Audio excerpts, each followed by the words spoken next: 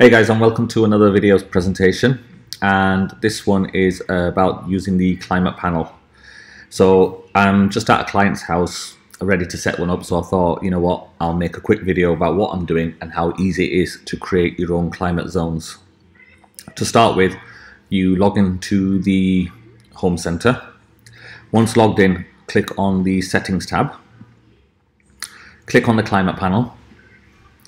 And then, as you can see, we've got no zones at the moment as we're doing a fresh start here. Click on the Add Zone button manually and confirm. Then here we've got 1, 2, 3, 4, 5, 6, 7 underfloor heating zones. So what we're going to be doing is creating 7 zones of thermostats. So let's start with kitchen, and then we're just going to highlight just the kitchen underfloor stat only, and we're just going to call it kitchen thermostat. Click on add. Now once you've added it, it comes up built in with these temperature controls. Right arrow, and then that opens it up to the days of the week, and then all we need to do is click on this, and then we just adjust the timings, and we just adjust these timings here to set the temperatures, and at these points we can then end the temperature. So for example, we'll start the heating off at say 6 AM and we'll have it at say 23 degrees. Then at 11 AM we will say drop it a little bit down to maybe 22, and then back at around 6 PM we'll go back up to 23, and then we'll all the way to around about midnight, then we'll just drop it to a nominal 18 degrees.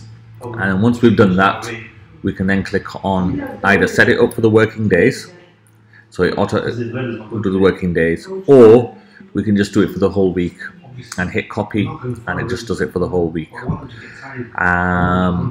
Once you've done that, you just hit save. Now that it's all saved, if I click on there, that's the kitchen area done.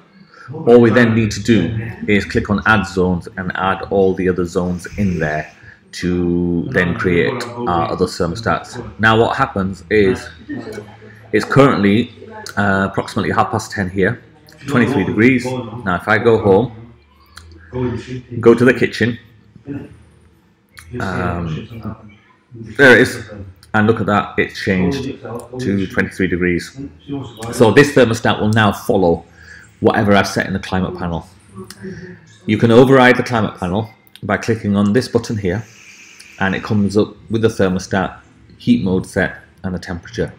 Say we're feeling a little bit cold, we can then increase the temperature here, say to 25, and also set a time limit on how long we want it to 25 for. It's like an override, a boost button.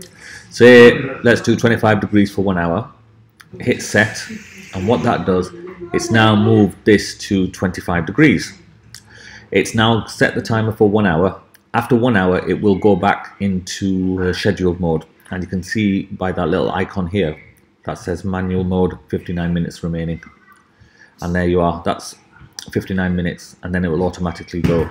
You can do this from the app as well, so you don't have to do it from the computer, just by going onto the temperature section of the app. Hope you found that useful. It was just a quick little video while I was here. Thanks for watching, and I'll see you next time. Bye for now.